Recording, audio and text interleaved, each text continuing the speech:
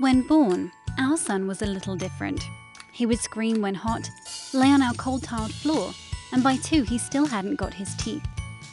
Looking up the symptoms online, we found a photo of boys with a genetic condition called Ectodermal Dysplasia, ED. They looked so similar to our son, they could have been his brothers.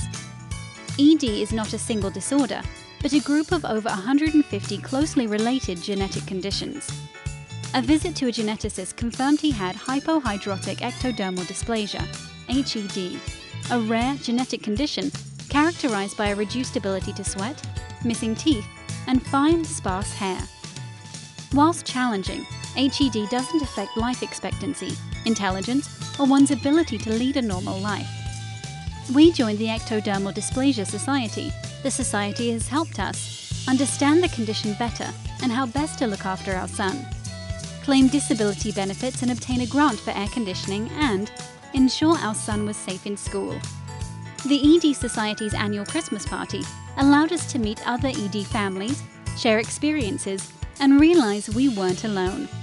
If you or your family is affected by ectodermal dysplasia, join the ED Society today.